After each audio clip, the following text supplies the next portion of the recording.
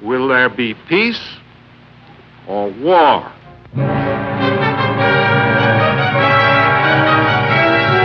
1950, men throughout the world learned to look on the brutal face of communism.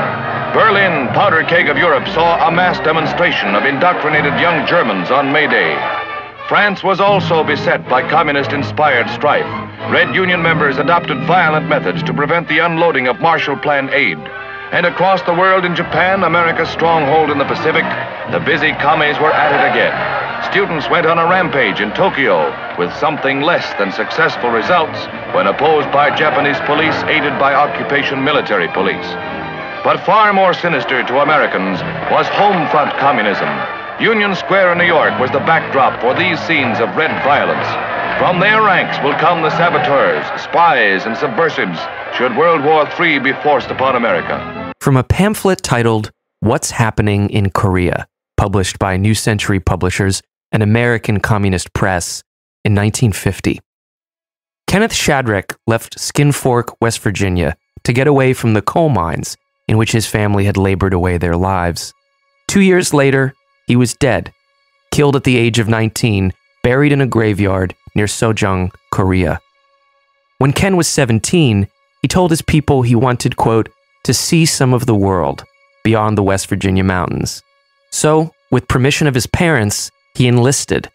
2 months later, he was sweating it out in General Douglas MacArthur's army in Japan. Ken didn't know much about Korea. Maybe he didn't even know that the Korean people were demanding independence and unity of their country. He may not have known that the regime in South Korea was imprisoning and torturing men trying to organize unions. Miners' unions, too. But Ken and his buddies in the 24th Division were ordered to Korea.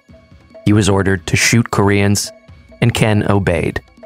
So Ken, the blue-eyed lad who joined the army to see the world, is dead now, buried in a rain-soaked grave in Korea, mourned by his folks in West Virginia.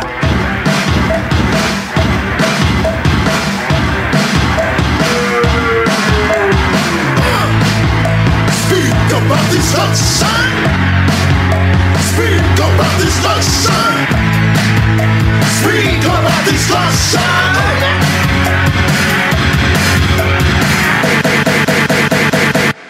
Welcome to Blowback. I'm Brendan James. And I'm Noah Colwyn. And this is episode 5, Train to Busan. Last episode, we saw the breakdown in South Korea in 1948 and 1949, the suppression of people's revolts on Jeju Island and the mainland itself, which resulted in as many as 100,000 people dead, the vast majority at the hands of the US-backed South Korean government. We also saw the victory of the communists in China, the conclusion of a decades-long civil war with the nationalist forces of dictator Chiang Kai-shek. This would change the political possibilities in Asia and was of particular interest to the USSR, the Korean communists in the north, and the anti-communist US and South Koreans. Now, this apparent upset victory by the communists in China fed into the Red Scare that was already gaining momentum in the US. The Truman administration nurtured it as a way to organize a post-New Deal America, but also his administration became a target of this Red Scare via hardline anti-communists such as Joe McCarthy. Now, with the so-called loss of China, the stakes were even higher, and a coalition began to form in the minds of American demagogues like McCarthy, those in the pro-Chiang China lobby, and hawks like General Douglas MacArthur. Now, in this episode, we'll follow a string of clashes on the 38th parallel, correspondence between Stalin, Mao Zedong, and Kim Il-sung, and a series of conspicuous meetings of US officials in Asia, until we reach the fateful week of June 25th, 1950. We'll look at where things stood before the war broke out, on the northern side, on the southern side, the Soviet side, the Chinese side, and the American side. Who was ready for war? And why might they desire it? Was everything as it appeared, as it's often written about in American textbooks? After all these years, do we really know? Can we really know?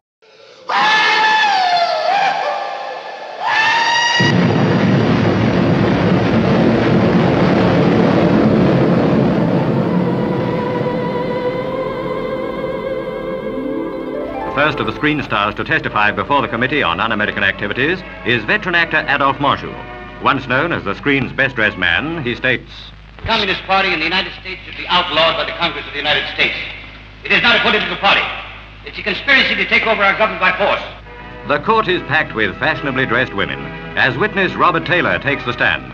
In answer to a committee question on whether the Communist Party should be outlawed in America, Mr. Taylor replies, "If I had my way about it, they'd all be sent back to Russia or some other unpleasant place." Refusal to testify results in a contempt of Congress charge. Next on the list of witnesses is Ronald Reagan. Throughout the 1940s, anti-communism, as we've seen, was percolating in different corners of America, in Hollywood, organized labor, and in the military. And of course, some of the fiercest anti-communist warriors were businessmen who were close to Chiang Kai-shek, who had recently had to flee to Taiwan after the victory of the communists on the mainland. Alfred Kohlberg is a good example. A Jewish-American importer based in New York, Kohlberg was a co-founder of the John Birch Society and other anti-communist causes, including an influential magazine from the 40s called Plain Talk. Naturally, he loved Chiang and was close to him, and Kohlberg hated communism above all else.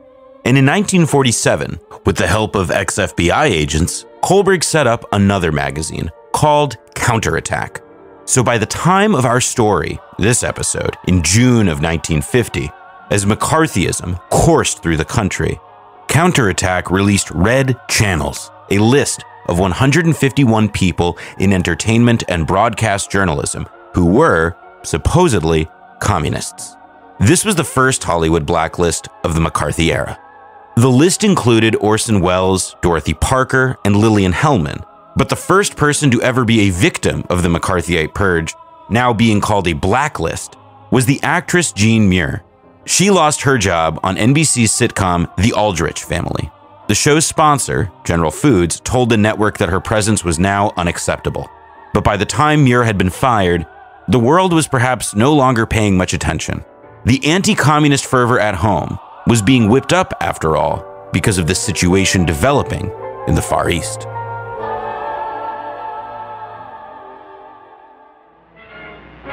The United States presented the matter of Korean independence through America's spokesman, the late John Foster Dulles. But the Soviet-dominated North regime, walled up behind the 38th parallel that split the nation, refused to cooperate.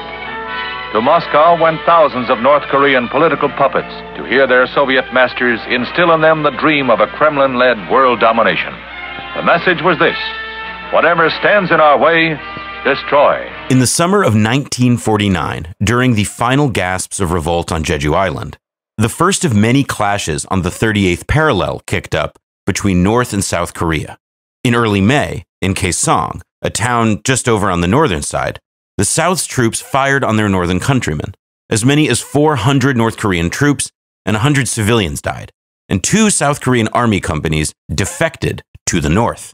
This was the most intense example of recent fighting on the parallel that would go on for the next 6 months. Per internal American accounts, the South instigated most of the fighting. At that point, South Korean troops outnumbered the North, standing 100,000 men in total. The South Korean commander, who would lead key skirmishes later, told the United Nations, North and South, quote, may engage in major battles at any moment.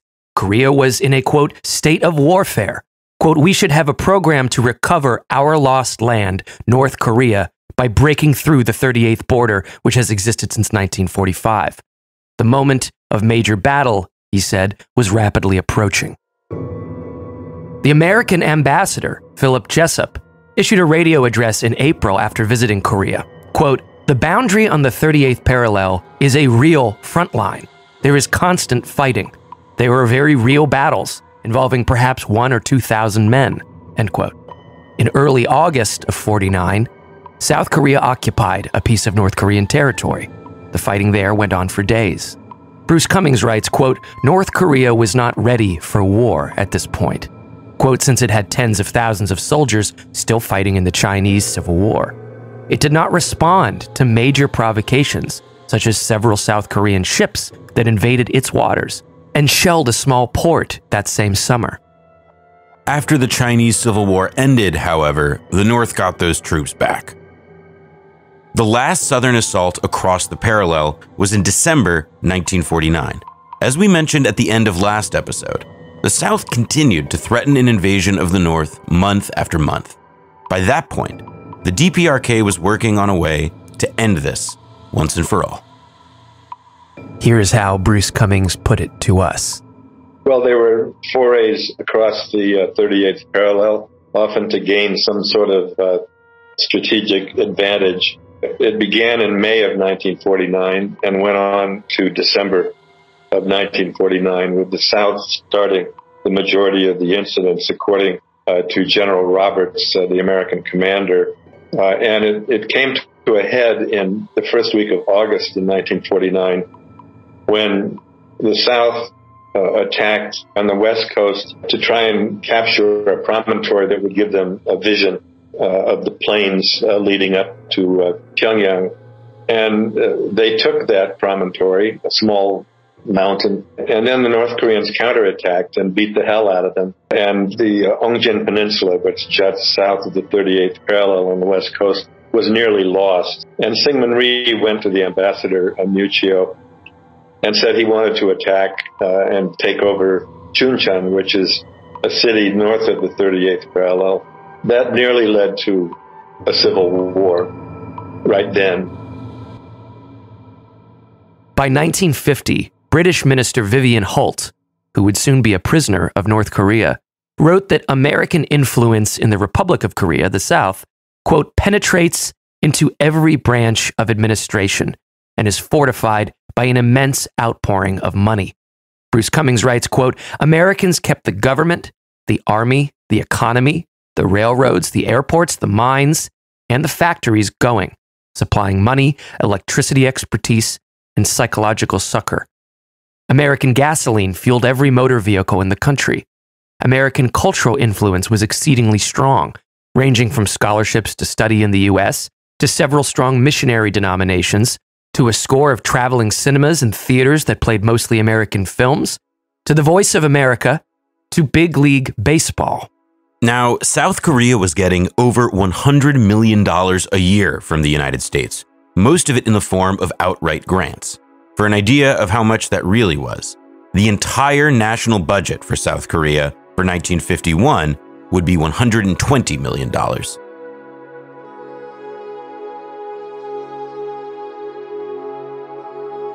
Joseph Stalin met Kim Il-sung in the spring of 1949.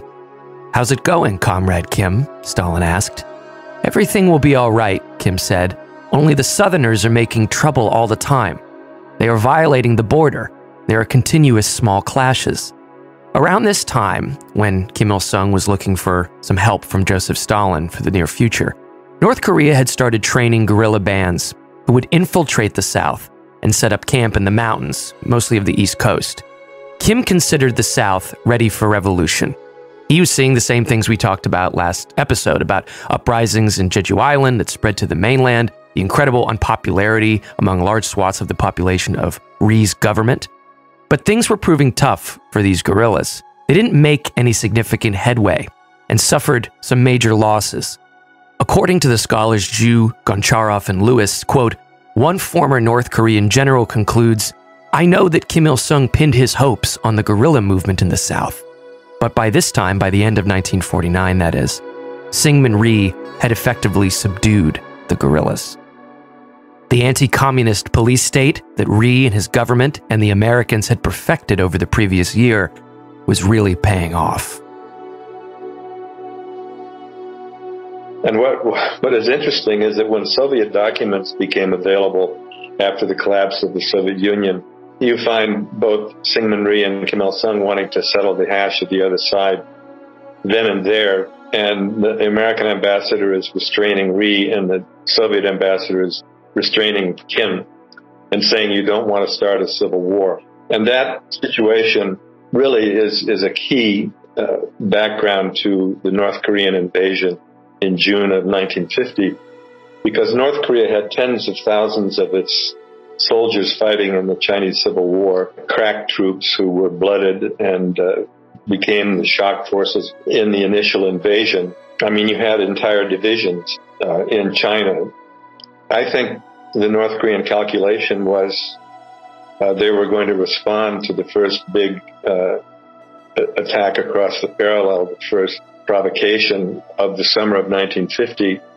Syngman Rhee was told by Preston Goodfellow, who was deputy director of the OSS, generally unknown figure, but a very crucial figure, that if the South Koreans don't provoke things, but are victims of an attack, the U.S. will defend them. And so they were trying not to provoke things, which in a way was provocative to Washington.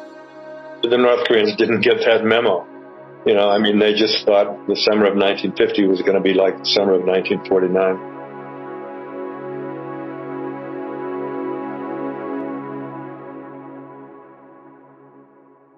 Despite its friendship with the United States, it was South Korea that inspired a UN mission to monitor tensions in Korea.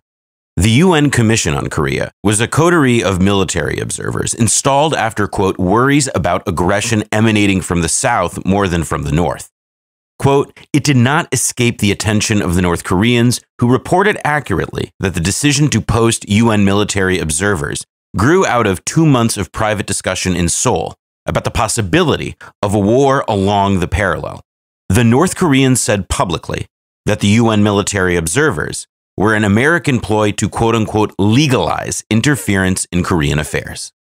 At this time, the North was publicly calling for peaceful unification, perhaps sincerely, perhaps counting on the South to reject it. No dice with the South Koreans. But Rhee had one major assist from the United States against even this liability. The Korean Aid Bill, passed by Congress in February 1950, carried the proviso that aid, much needed, virtually non-negotiable aid, that is, would be terminated, quote, in the event of the formation in the Republic of Korea of a coalition government which includes one or more members of the Communist Party or of the party now in control of the government of North Korea. American law had basically made support for Korean unification illegal. The head of the U.S. military government, the advisory group to the Republic of Korea, wrote, quote, the American taxpayer has an army that is a fine watchdog over the investments placed in this country, and a force that represents the maximum results at minimum cost. Asked about a possible attack from the North, the head of the military government said something rather interesting. Quote, at this point, we rather invite it. It will give us target practice. In fact, American intelligence knew an attack might come around this time. Investigative journalist I.F. Stone muses that, quote, it would be strange if, in a country like Korea, American intelligence were to overlook a military buildup as impressive as that which went into action on the 38th parallel on June 25th. There were 500 American officers and 700 civilian technicians in South Korea. Nowhere was the Iron Curtain less formidable than on the 38th parallel. The New York Times had noted here, quote, intermittent fighting and border raids were a part of daily life. An American official, quote, privately said that the United States expected the attack. Quote, this officer pointed to the fact that ships were ready to evacuate the families of the American officers and others in South Korea as evidence that the eventual North Korean invasion was not a surprise. And one U.S. Navy admiral said that the CIA knew, quote, conditions existed in Korea that could have meant an invasion this week or next.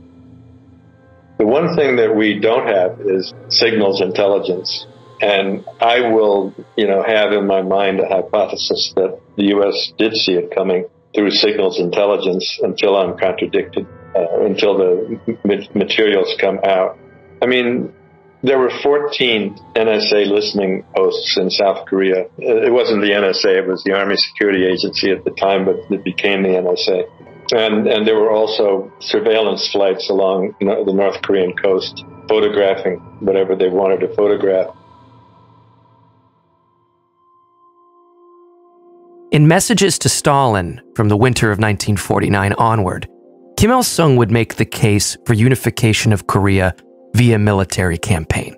and Stalin would express, quote, his general sympathy for reunification, but refused to sanction all-out attack. Stalin feared any conflict that might provoke an American confrontation with the Soviet Union. Both Stalin and Mao, having recently concluded their own treaty between the USSR and the new People's Republic of China, they were both in communication on Kim's desire to level an attack against the South. Some of this conversation took place while Mao was actually visiting Moscow in January of 1950. Stalin was growing more open to it, but Mao remained hesitant, considering everything on China's plate. Kim was also feeling his oats, as by this point the Soviets had provided a lot of military hardware and expertise to the North Koreans, not to mention the troops who were on their way home or already back from Manchuria, having volunteered in the Chinese Civil War. Still, Nikita Khrushchev remembers Mao saying that, quote, the USA perhaps would not be involved, because this was an internal question that would be solved by the Korean people themselves. Zhu, Goncharov, and Lewis write that Kim had by now recognized the South as hell-bent on destroying the North, and with the United States preventing a proper reunification of Korea. Quote, even though he and his generals knew quite well that Syngman Rhee's army was far weaker than the KPA, the Korean People's Army, Southern-initiated border clashes and the militant speeches of the South Korean military, calling for Korean unification by force, this gave Kim the evidence that he needed to stress the threat from the South. According to Chinese Marshal Ni Rongchen, 14,000 Korean soldiers who had joined the Chinese 4th Field Army were armed and sent back into North Korea to join the KPA. The KPA was by now executing combat reconnaissance, quote, in the region of Ongjin Peninsula and to the north of Kaesong, near the 38th parallel. But Kim had still not cleared with Stalin and Mao a real go-ahead for future military confrontation with the South. Kim made a secret visit to Moscow from March 30th to April 25th, 1950. According to an ex-DPRK diplomat present at that meeting, Kim made his pitch on the ripeness of the South for revolution, that the guerrillas were still operating over the parallel, the surprise nature of his attack plan, and the unlikelihood of an American response in time. Stalin, according to these eyewitness accounts, consented to the idea of an attack, not necessarily a full invasion, but insisted that Kim talk to Mao and clear it with the Chinese comrades. As one account goes, Stalin said, quote, if you should get kicked in the teeth, I shall not lift a finger. You have to ask Mao for all the help. So, on his way home from Moscow, Kim stopped in Beijing to consult Mao. The Chinese Marshal Peng Dehuai, who would lead the Chinese military effort in Korea soon enough, recalled that Mao disagreed with Kim's proposed action, but had no way of really opposing or stopping it.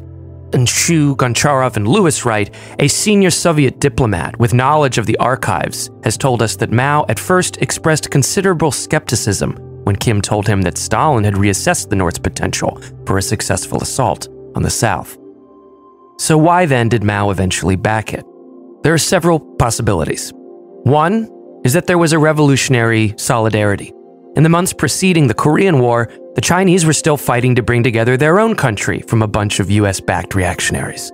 Mao might have simply felt that he could not in any good faith argue against Kim's same mission. Another angle, more of a realpolitik angle, one articulated by Zhu, Lewis, and Goncharov. For this entire period, from the Stalin meeting into the spring of 1950, Mao was preparing for the final move to unite his own country by taking back Taiwan, then called Formosa, where Chiang Kai-shek and his top brass had set up after the successful Chinese Revolution. Mao was being very careful on every front not to jeopardize the Formosa objective. Quote, on April 29th, Mao directed Liu Shaoqi to rewrite a report on the situation at home and abroad, quote, in a more tactical way, and to de-emphasize China's role in the worldwide struggle between socialism and imperialism so as not to irritate the United States. Although fierce anti-American propaganda continued to fill the pages of Chinese newspapers, Beijing made modest conciliatory gestures toward Washington, including the release of 3 captured American airmen. Meanwhile, the Chinese Communist Army, People's Liberation Army, was putting together an invasion force to take back Formosa. Now, as for Formosa's direct effect on the Korean question, quote, by now the Chinese leader, Goncharov et al., right, had secured a promise of Soviet support for the invasion of Formosa. Mao could not express his fears of American intervention in Korea without admitting to Stalin the likelihood of the same U.S. involvement in Formosa, thereby jeopardizing that support. But let's be clear, China remained in the American crosshairs all the same.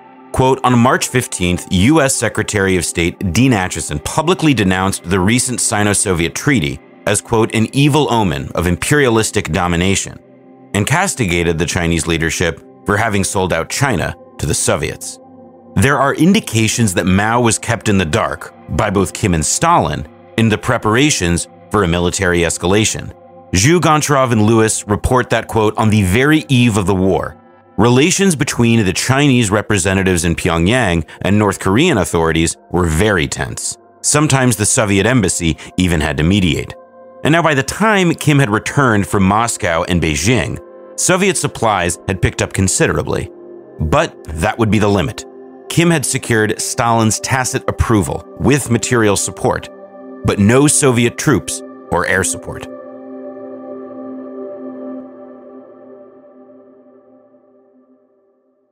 A few weeks before the Korean War said to have broken out, in late May of 1950, South Korea had held parliamentary elections. They were, simply put, a disaster for Syngman Rhee and his right-wing friends. However fair the elections were or were not, they brought into government a bunch of moderates or even left-leaning types, quote, most of them hoping for unification with North Korea. The Korean ambassador to the United States saw an obvious problem. Rhee looked ready to spiral out of power. He sent for backup. If I'm curt with you, it's because time is a factor. I think fast, I talk fast, and I need you guys to act fast if you want to get out of this. On Monday, June 19th, 1950, the Associated Press reported, quote, the newly elected South Korean Assembly opened with an anti-communist address by President Syngman Rhee and a promise of continued American support by John Foster Dulles. Dulles, who was by now broadly considered the leading foreign policy light of the Republican Party and still a diplomatic advisor to Democratic President Harry Truman, he stopped by in Korea en route to Japan. Now, Dulles wasn't merely in town to tip his hat at South Korea's nascent quote-unquote democracy. He was there to meet with Syngman Rhee, privately, and to address the new South Korean legislature. When he met with Dulles, quote, Rhee not only pushed for a direct American defense, but advocated an attack on the North. And this was captured by Dulles' pet reporter William Matthews of the Arizona Daily Star. Quote, he is militantly for the unification of Korea, openly says it must be brought about soon. Rhee pleads justice going into North Country, thinks it could succeed in a few days. If he can do it with our help, he will do it, even if it, quote, brought on a general war.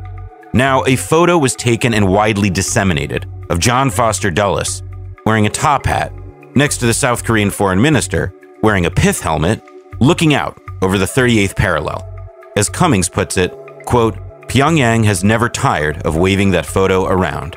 Speaking before the Korean parliament on the same day that he had visited the parallel, Dulles congratulated the government before him on its admission to what Dulles called, quote, the free world. There is what we call the free world. The free world has no written charter, but it is no less real for that.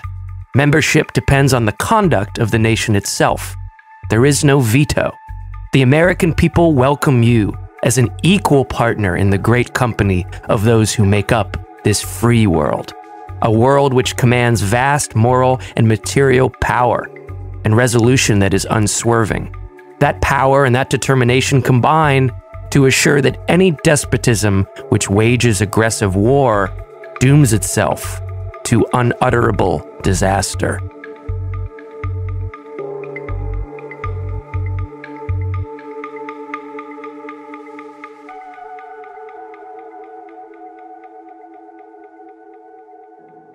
Meanwhile, General Douglas MacArthur, along with Chiang Kai-shek, were hoping that the Dulles visit would bring about a harder line against the emerging revolutionary atmosphere they were witnessing firsthand in Asia.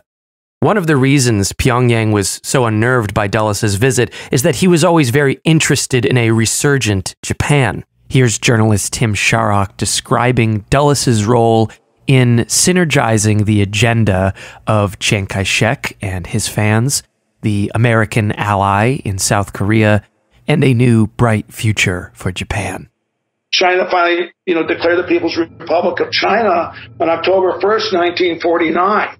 And so U.S. policy began to shift away from let's stop reforming Japan and let's build it up as an economic power to help us fight the Cold War against the Soviet Union.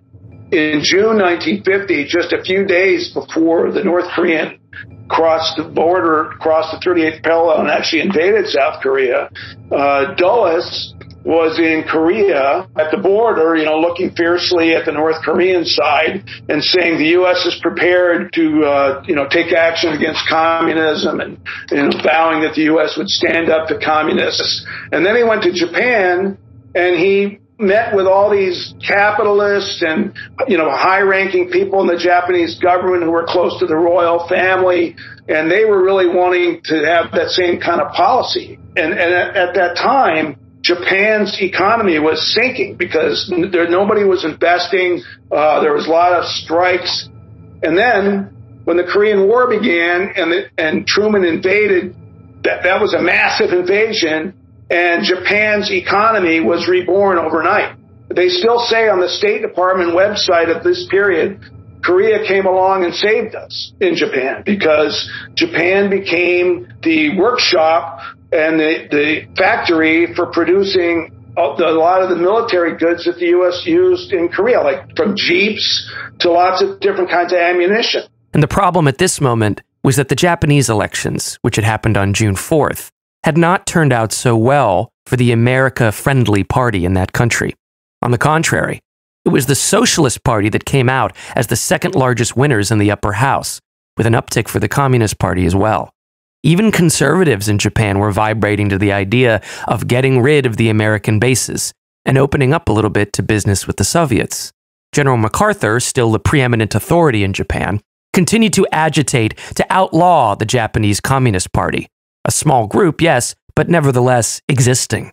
I.F. Stone reports, quote, 2 days after the Japanese elections, MacArthur himself ordered the 24 members of the Central Committee of the Communist Party in Japan purged from public life, an order which brought a protest from the Russian representative on the Allied Council in Tokyo.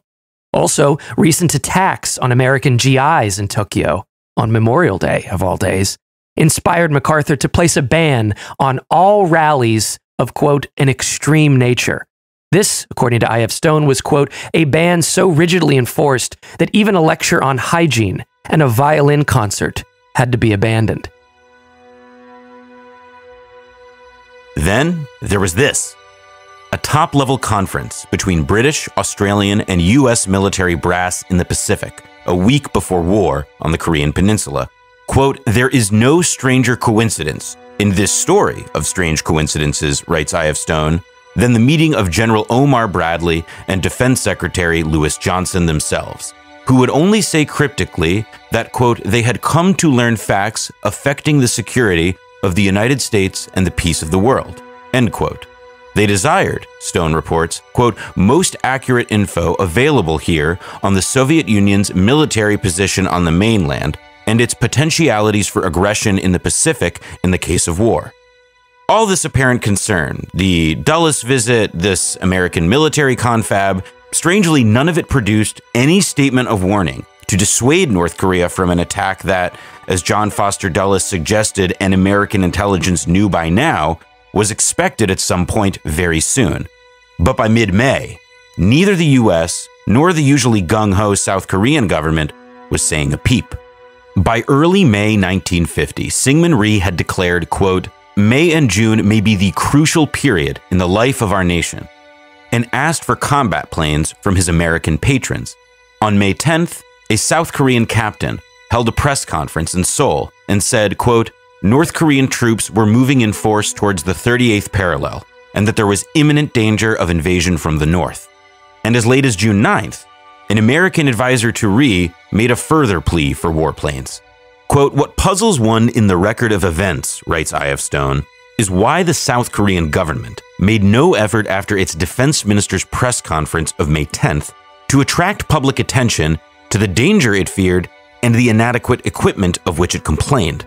After this, quote, no press dispatches from Tokyo, no statements from Seoul, no speeches in Congress. Could it be, I.F. Stone asks, that we received advice that it would be wiser to invite or provoke an attack?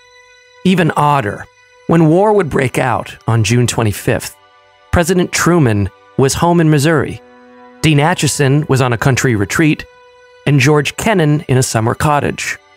We still do not know, writes Bruce Cummings, why the Pentagon approved and distributed in the week of June 18th a war plan known as SL-17, which assumed a North Korean invasion, a quick retreat to and defense of a perimeter at Busan, and then an amphibious landing at Incheon.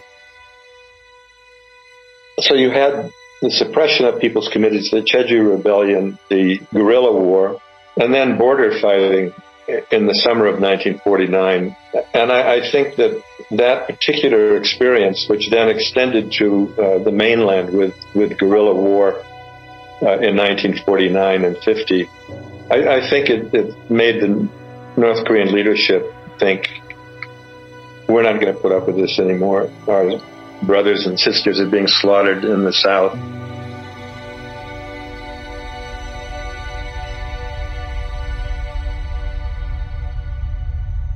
From the book, The Road to No Gun Ri. The war had begun with the rainy season. In the darkness before dawn, a hard rain was falling at the 38th parallel when the North Korean army, led by tanks, struck across the line. 35 miles to the south in Seoul, military trucks and jeeps were careening through the city's streets, with loudspeakers blaring orders for soldiers on leave to return to their posts. On the radio, the people of Seoul heard one story, quote, our heroic soldiers are fighting and repelling them. All the nation's people are urged to remain calm and carry on business as usual. But in the mountains north of the capital, a different story was unfolding. In the main attack, 2 North Korean divisions, more than 20,000 men with 80 tanks, were pushing down the Uijeongbu Corridor, a valley system leading straight to Seoul. Other prongs of attack came down to the east and west of the main thrust.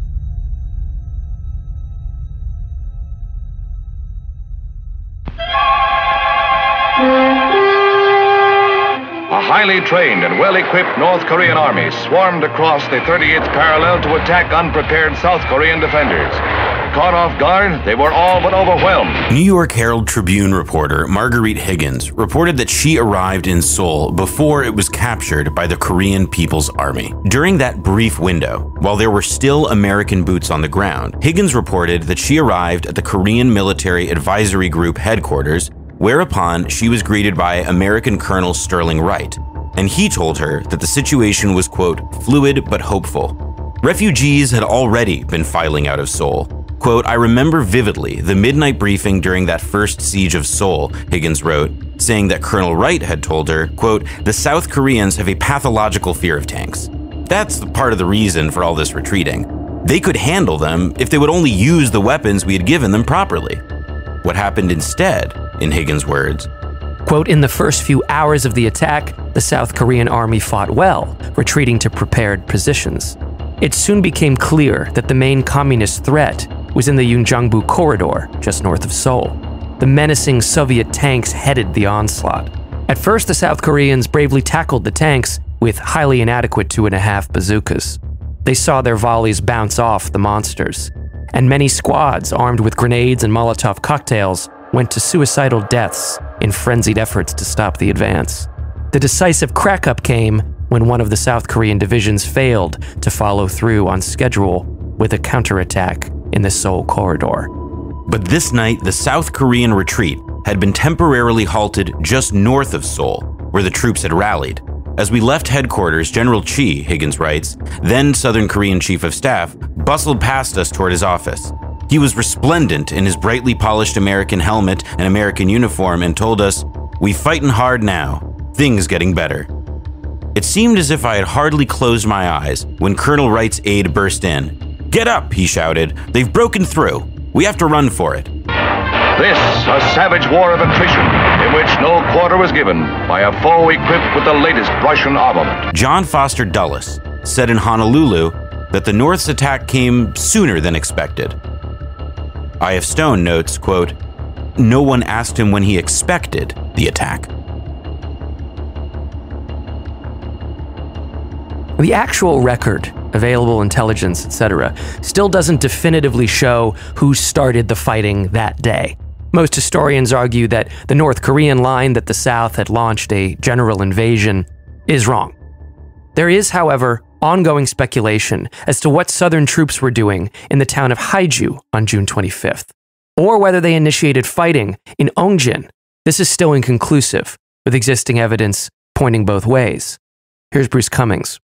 Well, a number of people that I quoted talked about the regiment of the South Korean army taking over Haeju on the day the war broke out. I think that happened. But the question is, did they move first? In the captured North Korean materials, it's just a ton of interesting stuff. But there's one document about the placement of landmines by North Korea. Now, here's another interesting secret. The South did not put down the landmines that the U.S. had provided to them. And the reason was they didn't want landmines in the way of their invasion. The North Koreans had mined the 38th parallel for years, but 48 hours before the fighting began, they picked up landmines north of Haeju and Kaesong.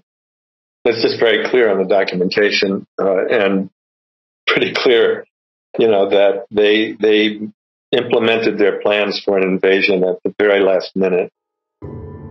A North Korean invasion, whether the Americans had expected it or not, had to be reversed. Something was happening at the airport in Kansas City. The president was breaking off his weekend, saying a hurried goodbye to his wife and taking off suddenly for Washington. The U.S. perspective, via Secretary of State Dean Acheson, quote, had everything to do with American prestige and political economy. Prestige is the shadow cast by power, Acheson once said, and the North Koreans had now challenged it. American credibility was at stake. South Korea was also essential to the industrial revival of Japan, Acheson thought, as part of his quote-unquote Great Crescent strategy that sought to link Northeast Asia with the Middle East. June 25th to 26th decisions prefigured the commitment of American ground forces, which ultimately came in the early hours of June 30th. Acheson notified Truman and immediately prepared to go to the United Nations. The U.S. prepared air cover for evacuating Americans and put the 7th Fleet between Taiwan, Formosa, and the Chinese mainland. The Joint Chiefs of Staff were not consulted by Truman. Now, the CIA's account of these events, from a document called Baptism by Fire that was published in 2021, reads, "At 4 a.m. on Sunday, June 25th, 1950 in Korea, while it was still Saturday, 3 p.m. in the U.S., North Korean troops, supported by tanks, heavy artillery, and aircraft, crossed the 38th parallel and invaded South Korea. Notified at his home in Independence, Missouri, by Secretary of State Acheson, who had received a communication from the U.S. ambassador in Seoul, President Truman instructed the Secretary of State to contact the United Nations, and he returned to Washington." In fact, Secretary of State Acheson had already moved to notify the UN. Truman had been on vacation, and Acheson was already empowered to act as the president's powerful envoy. On the evening of June 25th, before Truman had returned to Washington, Acheson argued at an emergency meeting for ramping up military aid to the Republic of Korea and Syngman Rhee. Earlier that day, the United Nations Security Council voted 9-0 to condemn the Korean People's Army and formally sided with the Republic of Korea. Now, wasn't the Soviet Union part of that Security Council?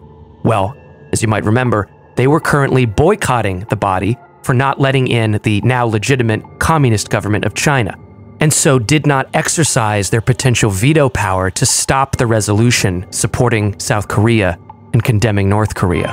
The seating of nationalist China's delegate on the Security Council precipitated a clash between the free nations and the Soviet bloc, which only ended with the abrupt departure of Jacob Malik, head of the Red delegation.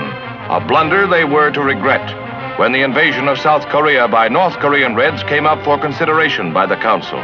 Quote, Dean Acheson's staff had produced overnight a study paper weighted toward intervening in Korea, write Sung-hoon, Hanley, and Mendoza. 13 senior U.S. officials convened over a fried chicken dinner at the Blair House, the president's home during White House remodeling. Korea, quote, offered as good an occasion for drawing the line as anywhere else, said General Omar Bradley, chairman of the Joint Chiefs. Dean Rusk described Korea as a dagger pointed at Japan. The Blair House group ordered General MacArthur to expedite weapon shipments to the South Korean defenders and deploy air and naval forces to try and save Seoul. Acheson's study paper, the authors write, minimizing the Koreans' urge to reunite, said the North Korean invasion must be a, quote, Soviet move. Within hours, American policy is crystallized.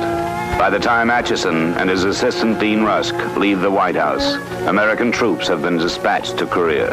In contrast to America's immediate snap into crisis mode and the ruling at the Security Council, Masuda Hajimu observes the reactions of other countries around the world to the flare-up in Korea. In India, Prime Minister Nehru actually caught flack for condemning North Korea as an aggressor. Many, such as one former minister, said that Nehru had chosen sides in a civil war. A Calcutta man told one newspaper that the Koreans were simply having out their civil war, like the Americans did once upon a time. Egypt condemned the Security Council's decision, and its prime minister pointed out that the West didn't seem so interested in police actions when it came to, say, the issue of Palestine. Even America's neighbor to the north, Canada, seemed to edge toward restraint, which was encapsulated in a Toronto Star cartoon that urged, quote, no hysterics, please, end quote. On Tuesday, June 27th, the Army told reporters, quote, at the beginning, it is not contemplated that ground troops or Marines will be used in Korea. But the South Korean Republic was folding like an old man's hip. Seoul fell to the North Koreans on Wednesday, June 28th, just 3 days after they invaded. MacArthur flew across the strait to get a look at the situation for himself. On June 30th, back in Tokyo, the Supreme Commander advised the Joint Chiefs in Washington that U.S. ground forces would be needed. But Truman seized on a reporter's suggested term for the U.S. operations shaping up in Korea.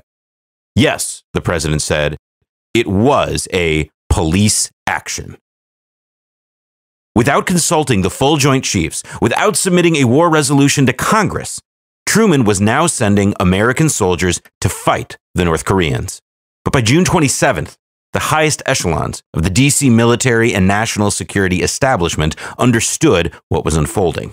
On that day, a CIA assessment concluded that, quote, it is doubtful whether cohesive Southern Korean resistance will continue beyond the next 24 hours. Not long before Seoul fell, MacArthur sent a message to the U.S. presence there, a cable saying, quote, be of good cheer. Momentous events are pending. In Seoul, the main bridge across the city's great river, the Han, crumbled, and hundreds of people along with it. South Korean engineers blew up the bridge as people were fleeing the city. According to Sang-hun, Hanley, and Mendoza, quote, they gave no warning to the throngs of civilians and retreating soldiers who were walking and riding in bumper-to-bumper traffic across the length of the bridge. Hundreds were killed in the explosion, and many more fell to their deaths or drowned when surging crowds pushed them into the gap created by the bridge. They further write, units of the North Korean 3rd Division had entered Seoul on Tuesday evening, their tanks smashing open Sodaemun prison and freeing thousands of jailed leftists. By Wednesday afternoon, the Northerners had held the entirety of Seoul north of the Han River. Some cheered the conquering army, some stayed home, hoping for the whole thing to end quickly. And soon, people's courts, run by prisoners freed from jail, quote, summarily executed national policemen and others they blamed for their persecution. Quote, within another 2 days, less than a week into the war, the Korean People's Army controlled all the territory above the Han River, and the South Korean Army was struggling to regroup after having lost 44,000 of its 98,000 men, either killed, captured, or missing. Rhee's government handled this collapse the only way it knew how: methods of terror. Quote, all over South Korea, villagers began disappearing from their homes as the Rhee regime rounded up enemies, real or imagined.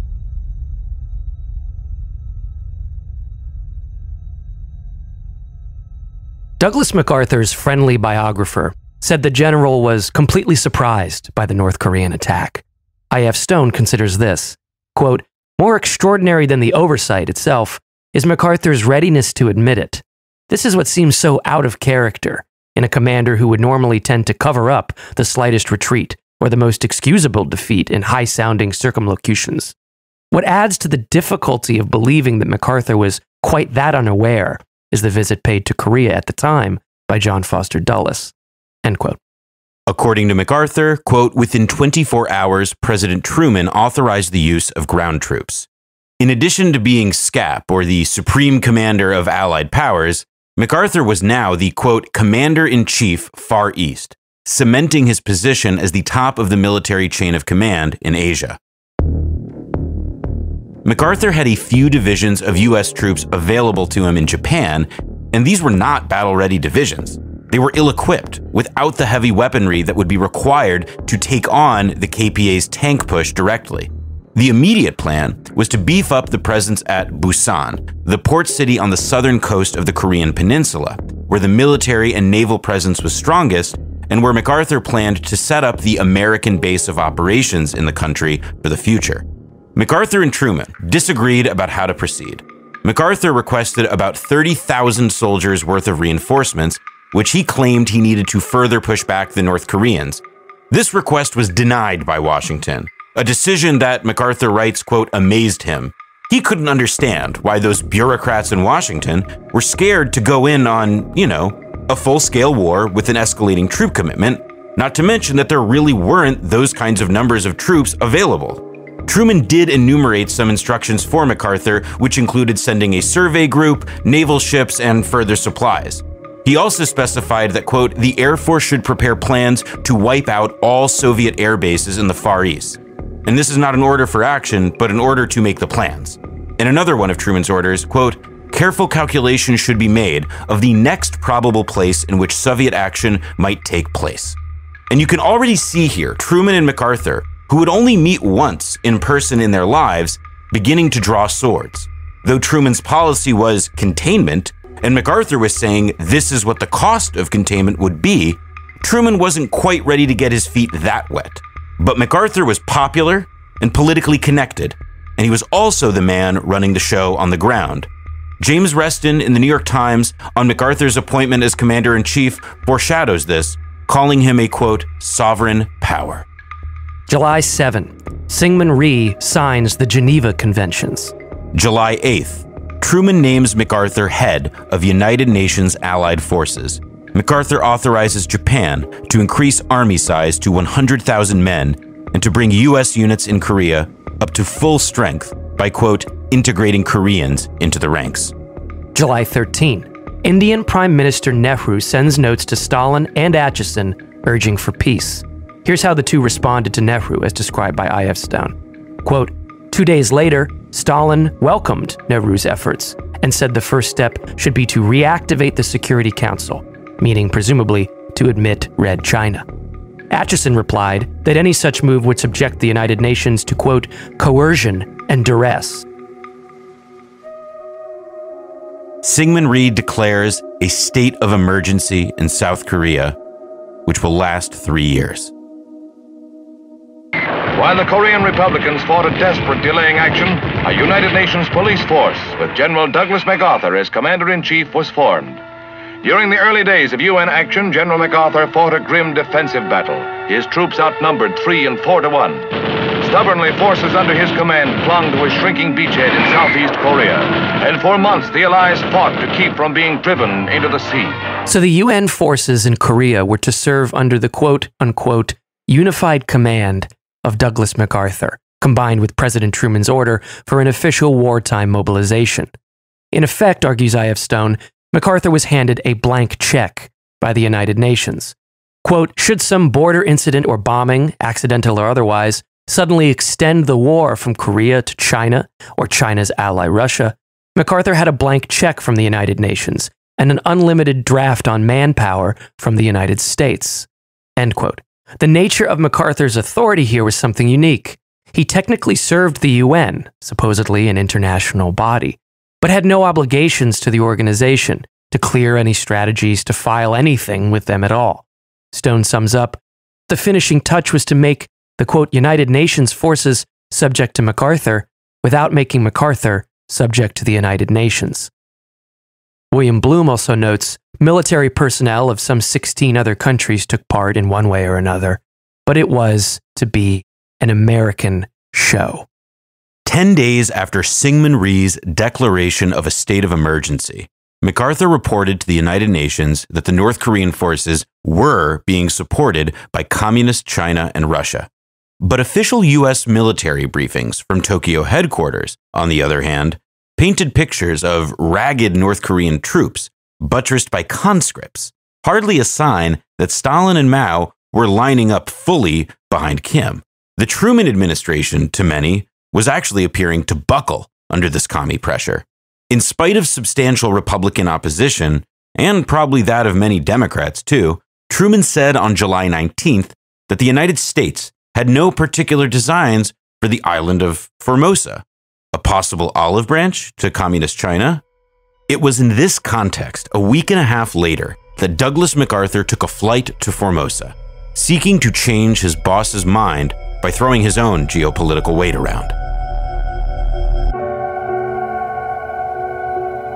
By late July, MacArthur's area of strategic concern had widened to Formosa, where he was worried that the Chinese nationalist government was vulnerable to attack. Though MacArthur's appointment as UN commander was, in his words, quote, generally well received in the US, despite the usual clamor of my leftist enemies, his visit to Formosa at the end of July and his meeting there with Chiang Kai-shek was, quote, to my astonishment, greeted by a furor. What's more, the following month, President Truman scolded MacArthur for sending a message to the Veterans of Foreign Wars annual gathering that, quote, the decision of President Truman on June 27th lighted into a flame a lamp of hope throughout Asia that was burning dimly toward extinction. It marked for the Far East the focal and turning point in this area's struggle for freedom. It was swept aside in one great monumental stroke all of the hypocrisy and the sophistry which has confused and deluded so many people distant from the actual scene. MacArthur was, of course, talking here about his own president. MacArthur, a persnickety man, got into a war of words over cables with the White House, and in his memoirs, he claims that he doesn't understand what started the whole, spat between him and Truman at this moment. MacArthur believed that if a confrontation with quote-unquote imperialistic communism was coming to the Christian Western United States, and it was happening in Korea, the US needed the help of an old friend, Chiang Kai-shek. No matter that Chiang was corrupt, brutal, and politically a totally spent force on the mainland. Formosa and Chiang had to be protected, in MacArthur's view, but from Truman's point of view, MacArthur was pushing the US towards strategic and military commitments that he had no business making. MacArthur, Stone writes, was pretty plainly trying to subvert any chance at a negotiated peace.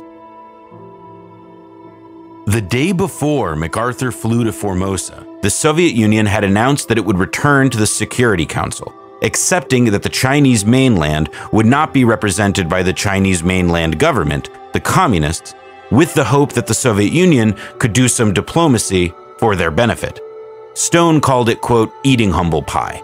MacArthur's flight to Formosa and his public message in support of Chiang, quote, in a common crusade of liberation against the new regime on the mainland, it had the effect of, quote, drowning out the quiet voices that were still urging mediation and peace. And MacArthur himself was forced to disavow news of his very real political support for Chiang as quote-unquote malicious gossip. But while the world expected an Asiatic Dunkirk in Korea, as MacArthur put it, he was using the summer of 1950 to plan for how the US would strike back. A police action had been approved, after all, to use that phrase. Fighting over the head of the chairman of the Joint Chiefs, his old colleague, General Omar Bradley, MacArthur was pushing for something more, an amphibious landing. His idea was pretty simple. If the goal is to push the KPA back north, then we need to have them fighting on two fronts. So let's create a new front, behind their lines.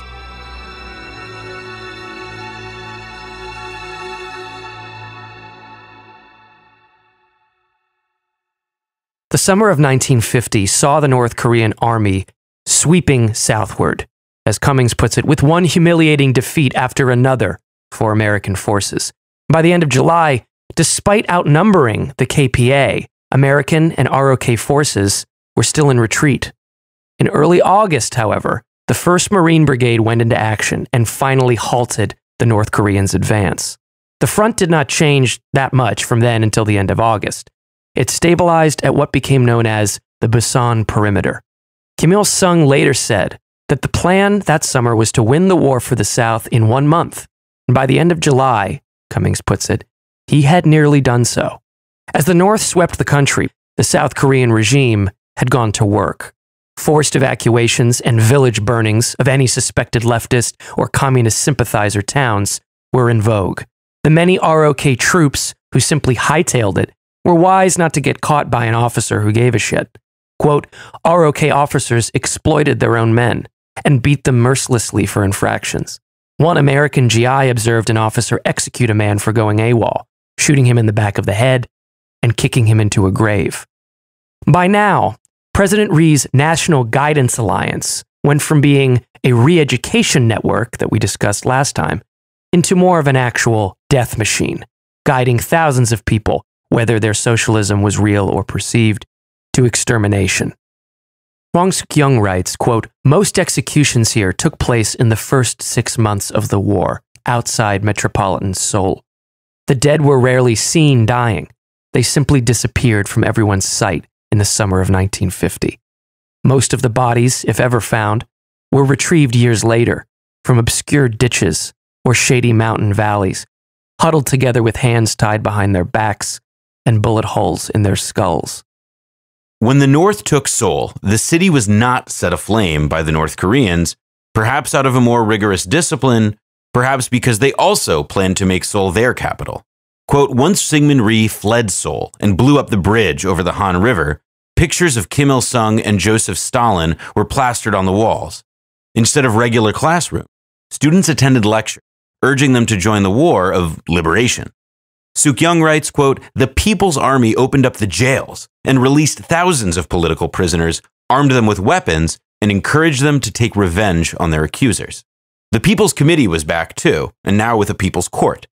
No doubt there was retribution against right-wingers, but Su-kyoung advises that the reports of barbarism were, quote, based on hearsay allegations of a handful of political personalities who left Seoul in the first week. The descriptions of merciless street justice were stretched to the extreme to incite fear against the collective subversion of South Korean communists, end quote. Not unlike the scandalizing reports that we mentioned last season, in which the officers of Fulgencio Batista were executed in newly revolutionary Cuba. In areas not yet under the DPRK's control, and even within the areas that were, mass arrests of purported communists or left sympathizers sped up. It was a scorched earth policy as the northern troops rolled down the peninsula. Su-kyoung, quote, more people were executed in the countryside than in Seoul. Among the 330,000 people rounded up in Rhee's National Guidance Alliance, quote, 200,000 had been killed nationwide, with the highest death rate in the Gyeongsang area. The victims were targeted for the possibility of having suspicious intent, such as collaborating with the People's Army, without necessarily committing the act. Back on Jeju Island, things were going down fast. Quote, when the Korean War began, Su-kyoung writes, the Jeju police arrested 344 people and 218 of them were executed after a short period. Su-kyoung personally spoke to Koreans who told of a massacre. Quote, I remained unconvinced of their reports for years until I ran into a North Korean pamphlet from the time that described the incident with a corresponding photograph. It documented the arrest, detention, and execution of 400 civilians. Despite the typically indignant tone of the North Korean texts, this passage came close to affirming the occurrence of the Ochang massacre. The location, time period, number of victims, method of destruction, and the aftermath roughly matched the eyewitness accounts. The The pamphlet detailed the ways in which the police and constabulary apprehended laborers, peasants, office workers, and even young schoolchildren. Once arrested, they were beaten or tortured. It was reported that about 1,000 people were driven away, quote, like pigs, to an execution site near a water reservoir.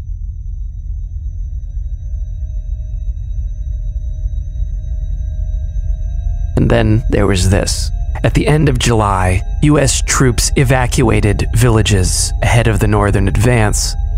Hundreds of these refugees, when led to the village of No-Gun-Ri, were ordered by Americans to stop at a roadblock.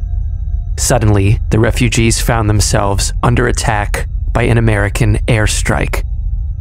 From the book, The Bridge at No-Gun-Ri, quote, "It looked like heaven crashed on us," said one survivor. Villagers said fireballs from some kind of heavy weapon came from the hills, that soldiers on the ground had opened fire on them.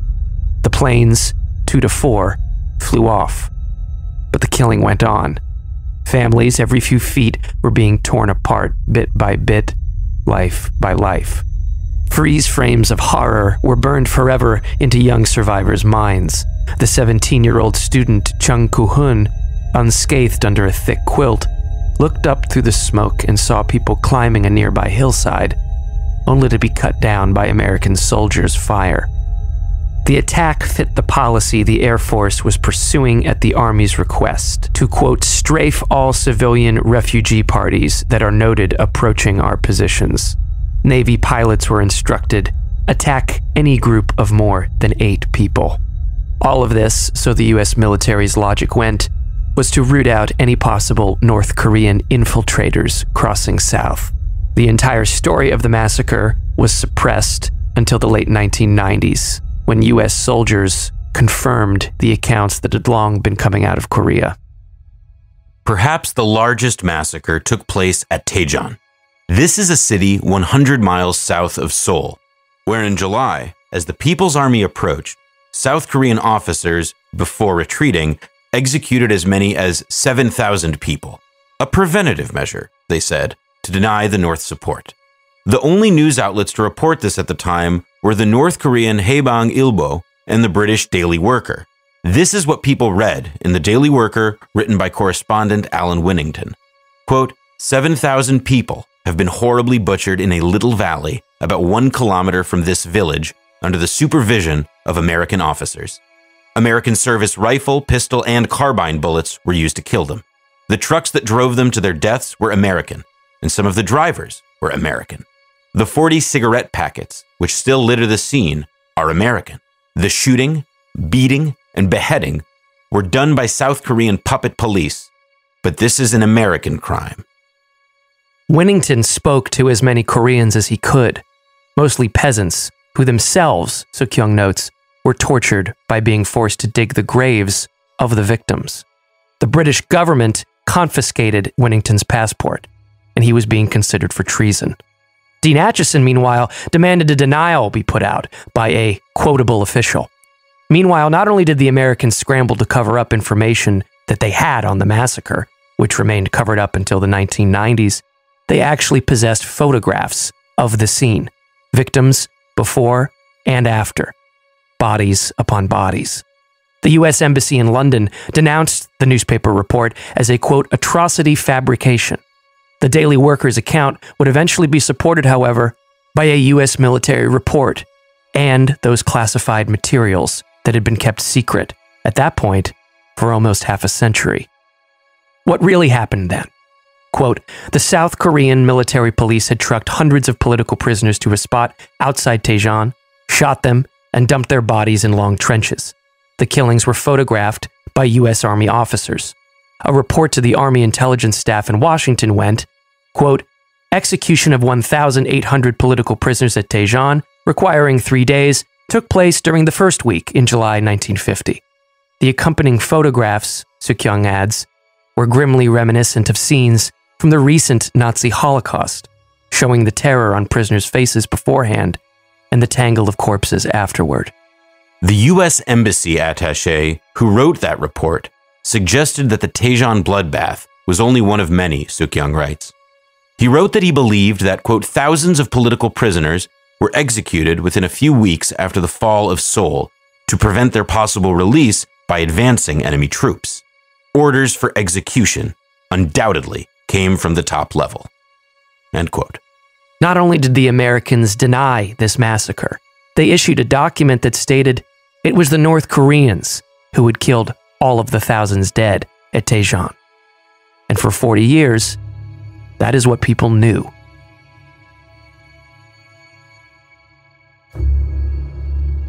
However, one July refugee traveled more comfortably, writes Sung-han Hanley and Mendoza. President Syngman Rhee had hopscotched by car and special train all the way to the southern tip of the Korean peninsula within a week of the invasion, moving into an island beach home under Korean army protection. One of the funniest things that I'm sure many people don't think it's very funny, but Syngman Rhee ran away. I mean, he just took off, and the U.S. was trying to find him.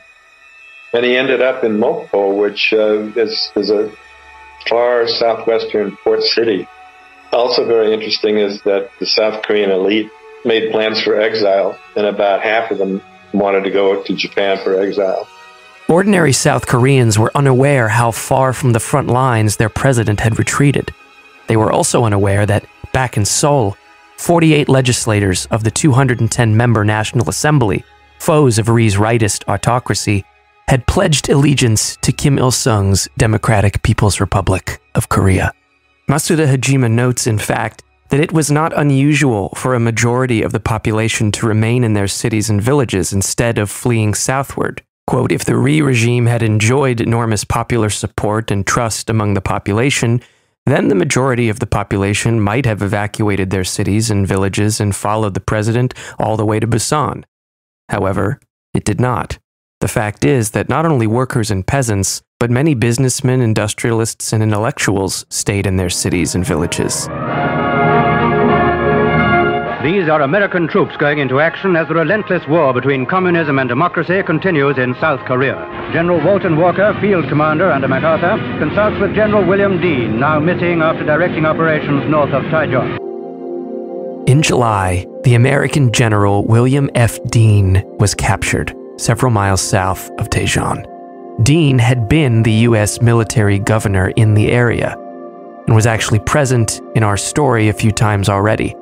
He was the U.S. commander who rejected the peace agreement during the early days of violence on Jeju Island, but also the same man who had demanded, apparently to no effect, that the South Korean army discontinue massacring thousands of their countrymen in Daejeon. In the chaos of abandoning that city to the North's advance, Dean and his men took a wrong turn, and he was later separated from even that small detachment. The general wandered for a month through the country before North Korean troops discovered him and took him in. He would end up a prisoner of war for several years. And General Dean wrote a book detailing his experience, which, while unmistakably the thoughts of an American general, remains a compelling first-hand account of his days in captivity. In the first days of his capture, Dean noticed the conduct of the North Korean soldiers. Quote, I never saw the Inmun-gun steal anything outright. When a soldier wanted a farmer's peach, he always paid for it. He went out and bought it. So even when the currency turned out to be worthless, that individual soldier was not the target of the farmer's wrath. Dean also noticed the reception to the communist soldiers.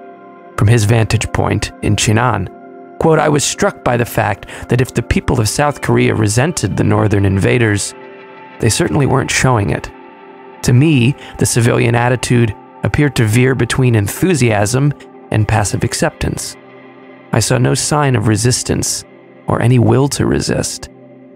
Sung-han, Hanley, and Mendoza write what Dean perhaps did not yet realize. Quote, the Americans did not understand that many South Koreans despised the government the U.S. Army was defending. In fact, as the Northern Army swept down the peninsula, most South Koreans stayed put in their homes, end quote. General Dean goes on, the one thing I noticed especially was that my guard was quite a hero to all the small children we met on the way. Whenever we passed a group, he would say a phrase to them and the children would reply in chorus. It sounded like Chosun all, which I assumed must be some communist slogan about a united Korea, because they all knew it and repeated it with enthusiasm. I thought, boy, these communists have done a job of indoctrinating these youngsters. They were delighted with the soldiers, but not even interested in a captive.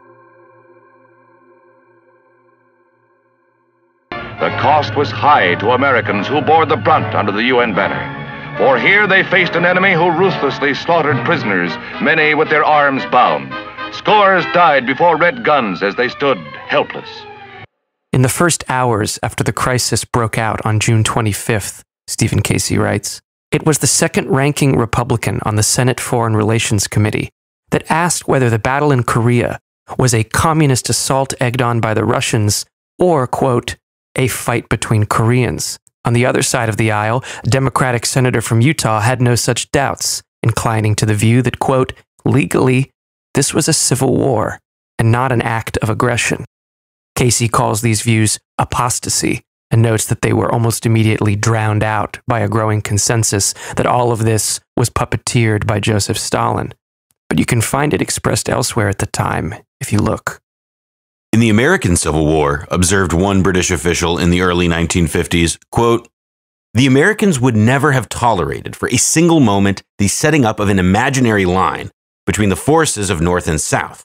And there could be no doubt as to what would have been their reaction if the British had intervened in force on behalf of the South. This analogy is a close one, because for the U.S., the conflict was not merely between two groups of U.S. citizens, but was between two conflicting economic systems, as is the case in Korea. Here's a former State Department advisor, William Polk. He actually sat on Kennedy's Missile Crisis Management team. On the origins of the Korea conflict, quote, the event that appears to have precipitated the full-scale war was the declaration by Syngman Rhee's government of the independence of the South. If allowed to stand, that action, as Kim Il-sung clearly understood, would have prevented unification. He regarded it as an act of war. He was ready for war. Kim Il-sung must have known in detail the corruption, disorganization, and weakness of Rhee's administration. Rhee's entourage was engaged in a massive theft of public resources and revenues. Money intended by the foreign donors to build a modern state was siphoned off to foreign bank accounts.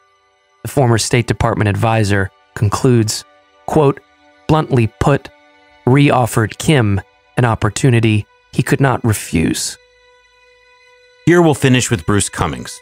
Quote, Kim Il-sung crossed the 5-year-old 38th parallel, not an international boundary like that between, say, Iraq and Kuwait or Germany and Poland. Instead, it bisected a nation that had a rare and well-recognized existence going back to antiquity. The counter-logic implied by saying Koreans invade Korea disrupts the received wisdom.